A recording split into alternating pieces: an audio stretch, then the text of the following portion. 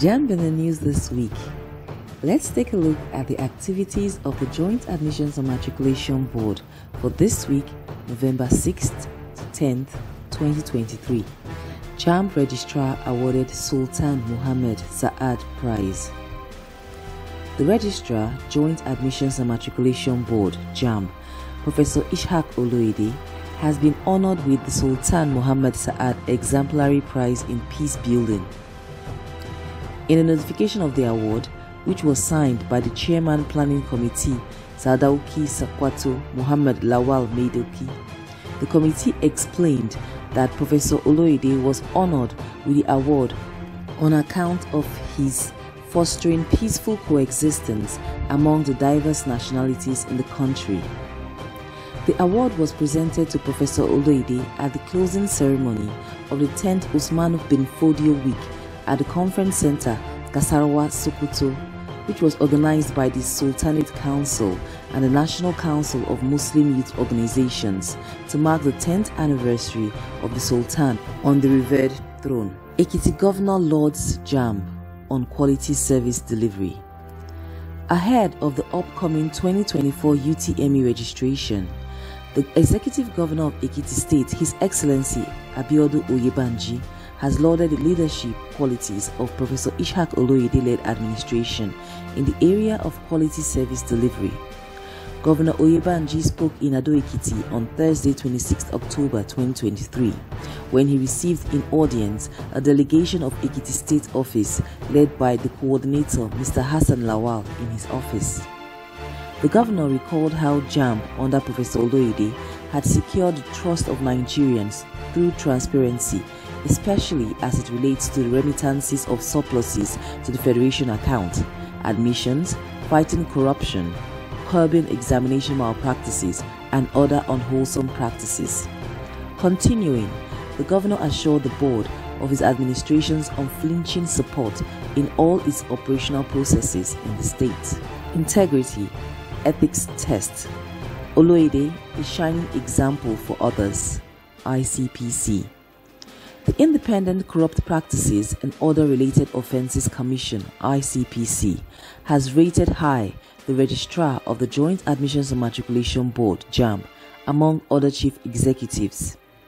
The Director of Public Enlightenment and Education, Mr. Mohammed Ashiru Baba, disclosed this in an interview with Jambulletin shortly after the close of a one-day sensitization program organized by the board's Anti-Corruption and Transparency Unit, ACTU, held on Tuesday, 24th October 2023. According to the director, the commission arrived at this judgment following the board's impressive scorecard on ethics and integrity, which ranked it above 400 MDAs. Any admission outside caps is not authentic, Jamb charges lawsuit matriculants.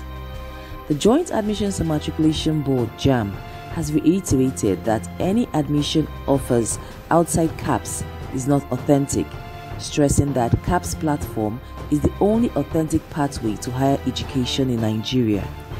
This warning was made recently during the matriculation ceremony of 79 students of the Lagos State University Teaching Hospital School of Orthopedic Cast Technology and Anesthetic Technology, which took place on Wednesday, 1st November 2023. Niger State NSCDC boss visits Jamb, promises improved service delivery. Towards fostering increased collaboration between the Nigerian Security and Civil Defense Corps and the Joint Admissions and Matriculation Board, Jamb, the newly deployed Niger State Commandant of the NSCDC, Mr. Elijah Etim Willie, on Friday, 27th October 2023, paid a courtesy call on the Niger State Coordinator, Mr. Ibrahim Nasiru Yaro. In his interaction with the State Coordinator, the Commandant said his visit was born out of the need to consolidate with the existing cordial relationship between the board and the Corps. Shitu visits Lagos State Education Commissioner ahead of Servicom Week. The Acting Director of the Jamb National Headquarters Annex, Lagos, Mr. Biliaminu Shitu, has paid a courtesy visit to the newly appointed Lagos State Commissioner for Basic and Secondary Education, Honorable Jamiu Aliyu Balogun. The visit was to congratulate him on his recent appointment and to discuss how to address the issue of data mismatch during candidates' enrollment for UTME-DE ahead of the Cevicom Week, slated to hold from Monday 6th to Friday 10th November 2023. For more news stories from the board, please visit our website www.jam.gov.ng.